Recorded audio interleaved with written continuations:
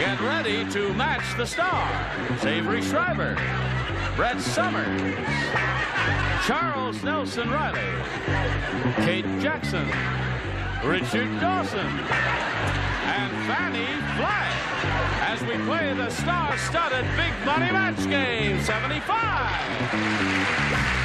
And now here's the star of Match Game 75, Gene Reilly.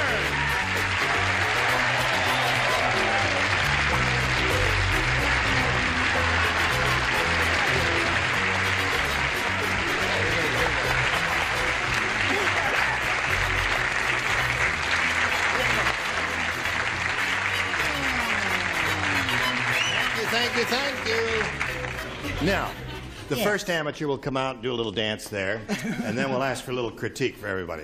Oh, that's another thing, isn't it? Are you ready? Yes. Okay, so am I.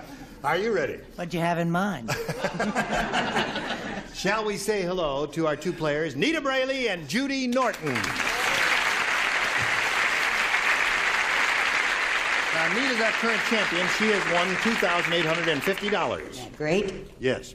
You look like a lady of substantial means to me. But I'm not. I only have $2,850. Oh.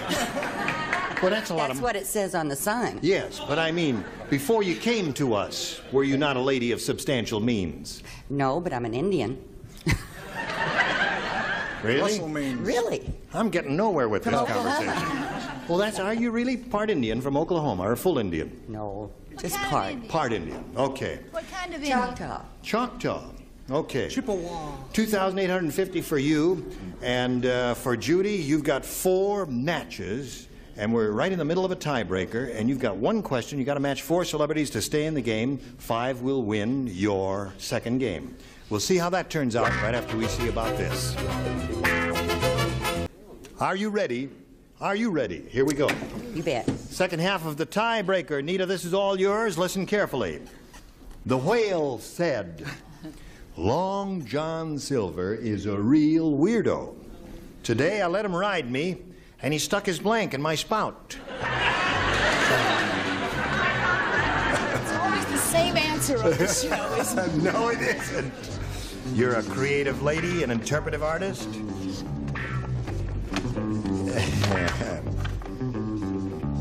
All right. All right, what? I'm ready if you're ready. I repeat myself again. What did you have in mind? Charles, is your light lit? Yes. Oh, my light's been lit for about an hour.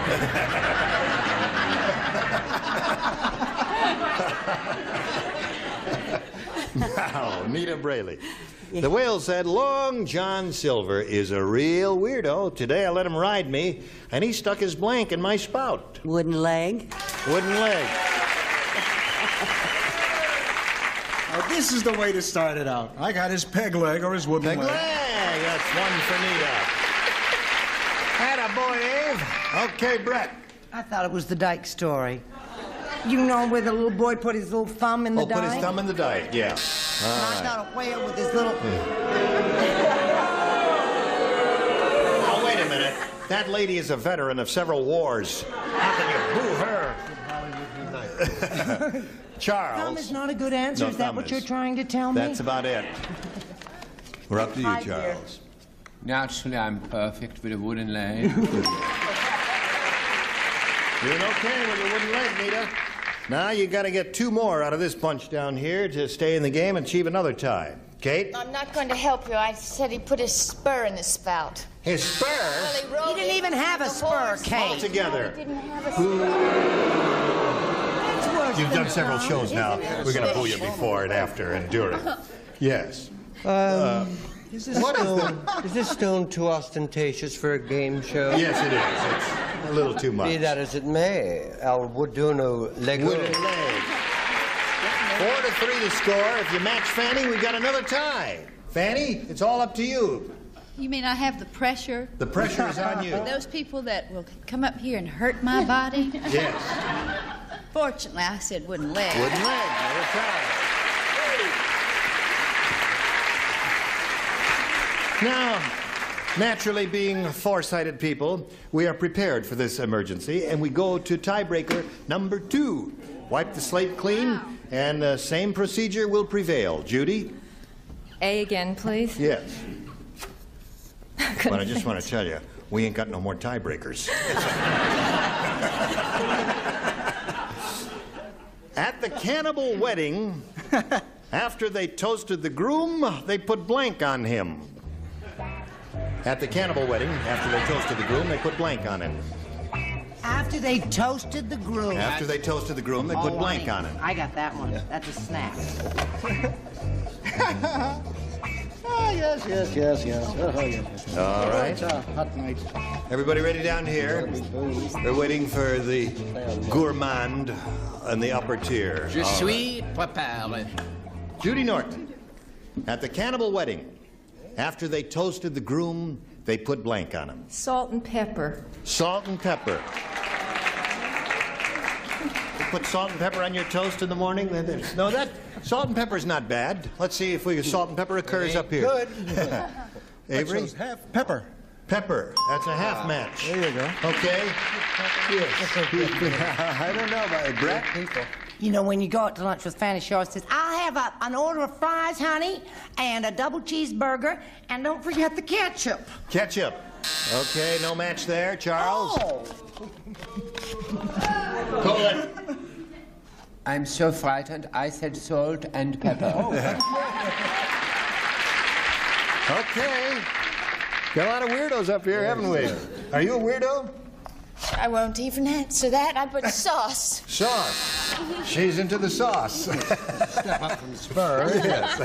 Now, of course, we're strange, you know, English people. We always put butter on our toast. Yeah. I don't know why. I don't know why either, but you are Thank weird, goodness too. you didn't say it. Yeah, You wouldn't have gotten any matches. Toast. Right. Now, Fannie, she's looking for salt and pepper on the groom. Now, all you people that booed my friend Brett shouldn't have, because she knows me, because I would have put ketchup.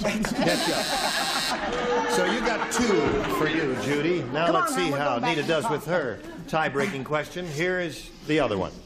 When Smokey the Bear got too old to put out forest fires, the forest ranger made a blank out of him. When Smokey the Bear got too old to put out forest fires, the forest ranger made a blank out of him. Oh, you're the best, Richard. You're finished. You having trouble with this one? No. No? Okay. Well, then why aren't you writing? Start. Smokey the Bear got too old to put out forest fires. Forest ranger made a blank out of it.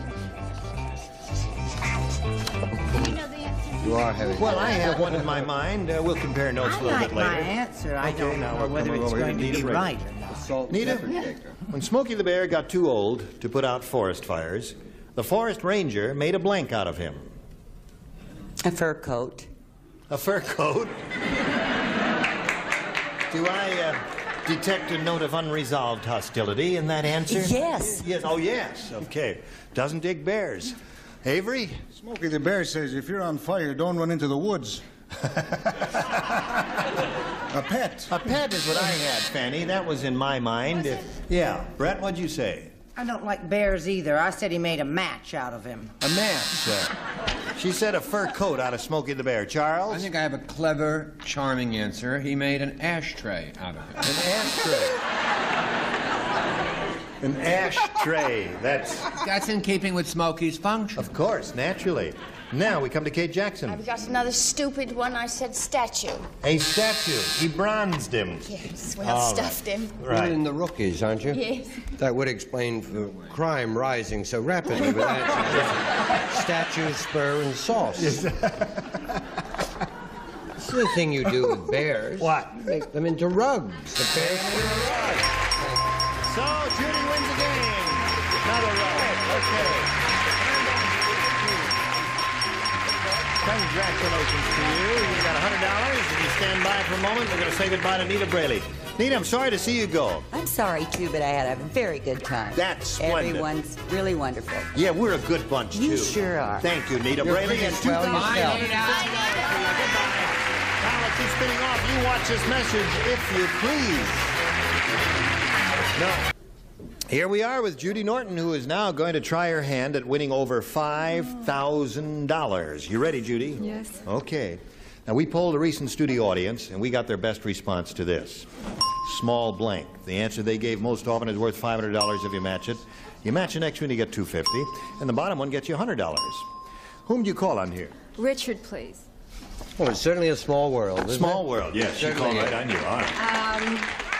Charles. Small wonder. Small Wonder. That was a Broadway show of 1907. Yes. The redhead. The Redhead. Small talk. Small Talk. So you got those three: Small Talk, Small Wonder, and Small World. You want one of those, Judy? Stay with Small World. Small World. You think that's best? All right. We'll find out if that's up there, and if so, where. Let's begin at the bottom and reveal the $100 response. Small Talk. That's one Fannie gave you. Okay. That's there. Here is the $250 response. Small World. Congratulations. You got the $250. Okay. What do you think's up there under the big one? Small fry. Small fry. Right there. Did you think of that? That's an old song, isn't it? But I guess it's still a phrase, isn't it, that's being used. Okay. Judy, you've got an additional $250, puts you up to $350. You're going to play for 10 times $250 now, or $2,500. You have to match one celebrity exactly head to head. I'll take Richard. Okay. I must be in by 10. Here it is for $2,500. High school blank. High school blank. High school blank.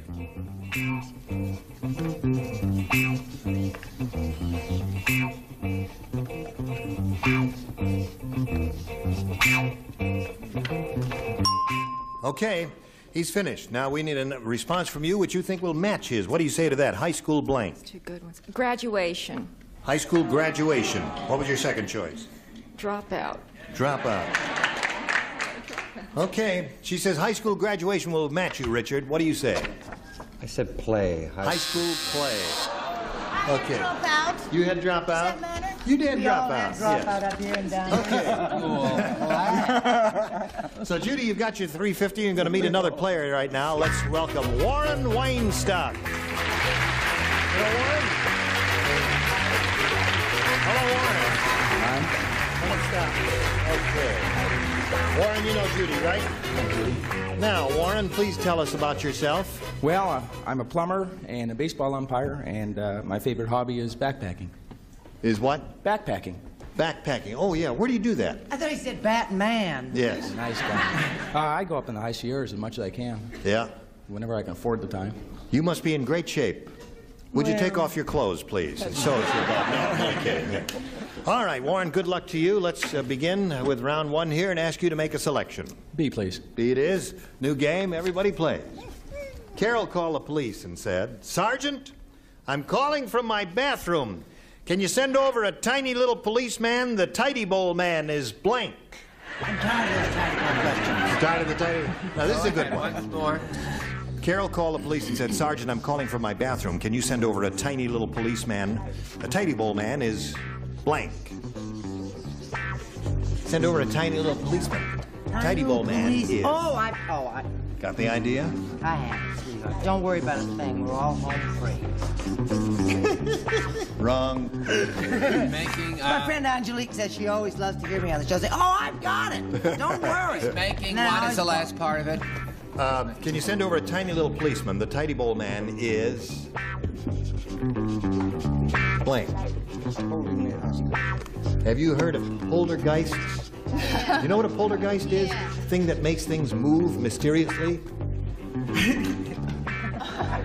No one knows what's making it move. This is a $300 microphone. Richard, stop that.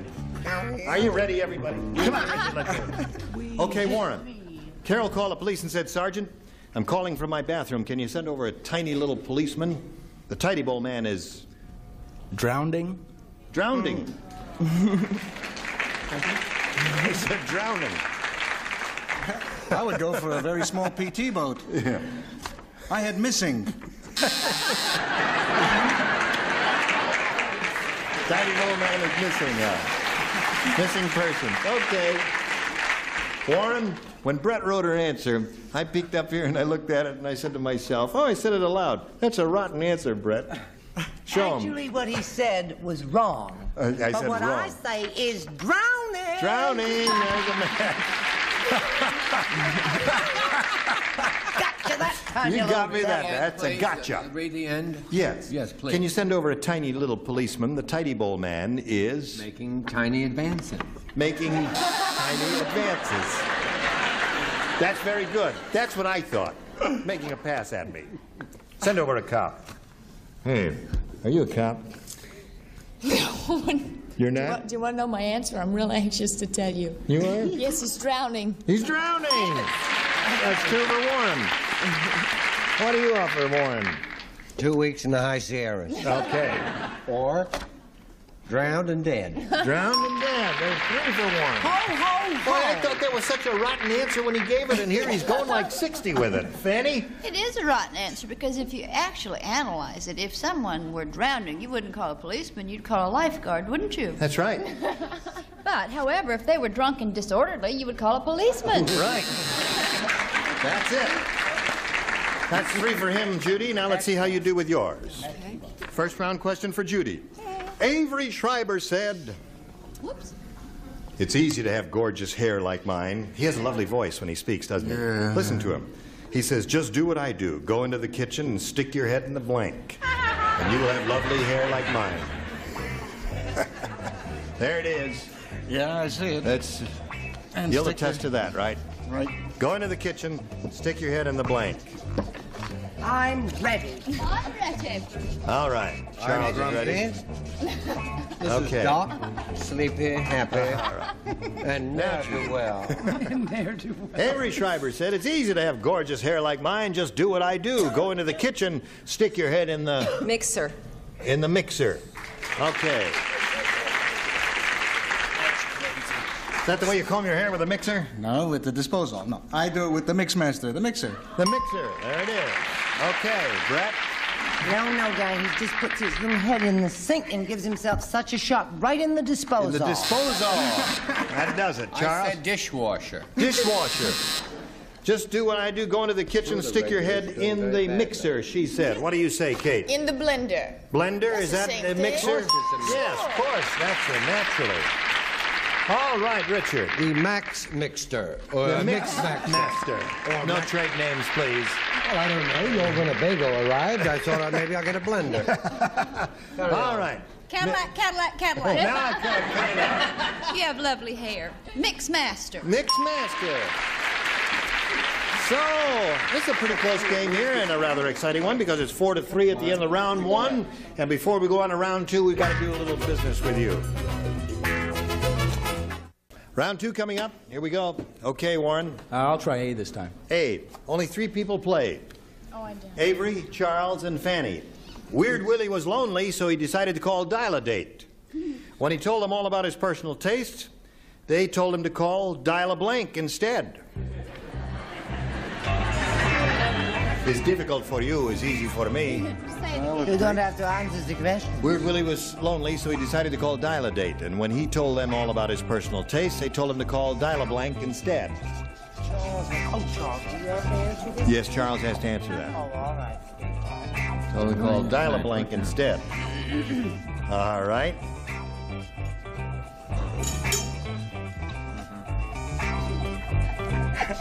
But do it. Oh, well, I can't help it. Oh, I can't. Ready? No, not quite. Well, don't you love him? He's always the last one, right? We don't need the But on fancy top of that, he part. does all this artistic work. But I am an artist. Now we come over here to Warren Weinstock. Weird Willie was lonely, so he decided to call Dial-A-Date. And when he told them all about his personal tastes, they told him to call Dial-A-Blank instead. There's only one answer. Dial a prayer. Dial-A-Prayer. Avery, you said Dial-A-Prayer. Is it going to be one of those days again? It was Dial a Prayer. Dial-A-Prayer. Dial a prayer. Yes. Charles? Warren, what did you say? There could only be what? One answer. Just one You know, answer. you're right, War. Dial-A-Prayer. All right, Warren, you're up to 5. I would have said. Fannie's looking at me. I would have said dial a whip if I. That's who I call. They're wonderful people. Fannie, you're on. Dial-A-Prayer. The two of them said Dial-A-Prayer. Thanks a lot. Only one answer. I thought of another, and I said dial a weirdo. Dial-A-Weirdo.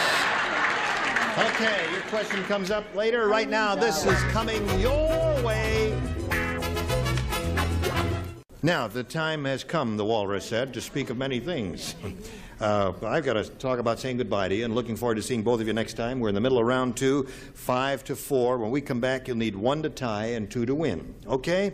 Look forward to seeing you next time. 5-4, because I've got to go. No, it's whatever it is in Eastern and Central. Well, it's different times. It's different times all over Listen, there. Fannie's got some good news. Fannie, what is your good news? I just finished filming a movie it's called Stay Hungry. It's directed by Bob Rafelson with Jeff Bridges. Well, don't give credits. Tell us And the I'm name. getting ready to go to Fort McClellan, Alabama, to do an Army training film for the WACs called.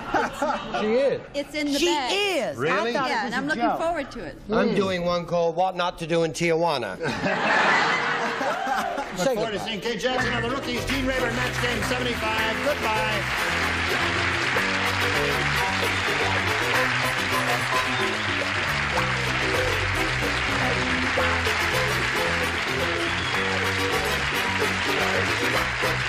This is Johnny Olson speaking for Match Game 75, a Mark Goodson, Bill Tubman production.